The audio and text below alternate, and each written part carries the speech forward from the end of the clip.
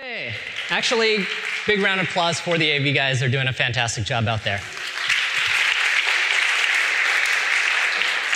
So people ask me this all the time. What should I monitor? People start throwing around these terms or these frameworks. Should I use RED, which is rate, errors, duration? Should I use, which makes you sound like a New Jersey mobster, use guys, which is utilization, saturation, and errors. And then the new hot thing is the 4 golden signals, right? If it's good enough for Google to be promoting this in the SRE book, then it should be good enough for me, right? And people ask me this because I'm a technical evangelist. I am paid to know things and to guide people on their journeys of observability. And I work at Datadog, which is a monitoring platform. So clearly, I know things. I work for a monitoring company. I should know how to monitor things. People want advice. And so I always give them this generic advice of monitoring what matters, right? You should monitor what matters. And that's a silly answer because what matters? Who decides what matters? And so the complete statement is you should monitor what matters to your customers and therefore your business. But again, that can sometimes be a little bit nebulous. Because often the flow looks like this. You start with customers, and you have some business or product people that talk to those customers, and then they relay that to software developers as requirements for some sort of new feature or new functionality.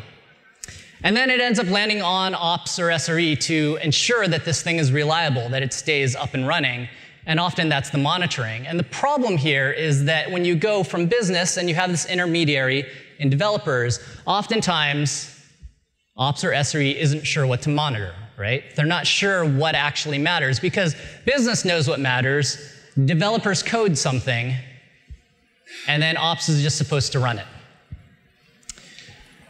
So I espouse that rather than having ops actually do the monitoring, similar to what Joyce was saying, if we push things left, if we ship them up front, developers should code something and monitoring. And notice that I don't say that they should do monitoring and monitoring. They should code something. They should code features, and they should code monitoring. If we start thinking about this, if I'm a developer writing a new feature, I'm writing that requirement. I should know what sort of metrics I need to emit. And it's pretty easy to emit metrics these days, whether you're using Datadog or some other tool. You include some library, you call a function, have it increment a number, have it set a rate or a gauge. It's not that hard. And if you're implementing your metrics emission as code, it's not much harder to actually code up your monitoring. Almost every monitoring tool these days has the ability to use an API to set an alert, right? So within Datadog, you just import our API, and we can set a message, and we can say what query we want that to alert on.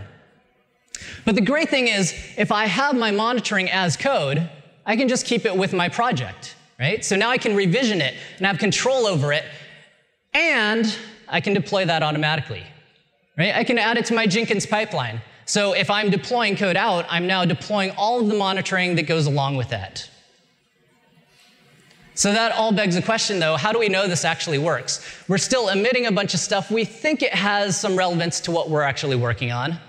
But how do we know that this works? This is where chaos comes in. Chaos is a fantastic way to test your monitoring tools. Gremlin has this great API. You can kick off all of your Gremlin attacks using an API. It's fantastic. And if you're kicking off all your Gremlin attacks, well, then you can add that again to your CI pipeline. Now I can deploy my code, I can deploy my monitoring, and I can deploy a test to test that monitoring. So I now have this monitoring code, and rather than sending a message to wake up an SRE or an ops person in the middle of the night, I can just feed that back in as the results of my test and completely automate this. It's what I like to call TDD for monitoring. We've had this notion of writing tests up front for decades, and yet we haven't really been doing it with the operational functionality of our code. We write unit tests, we might do some integration tests, but what about for the rest of what's required for running our code in production?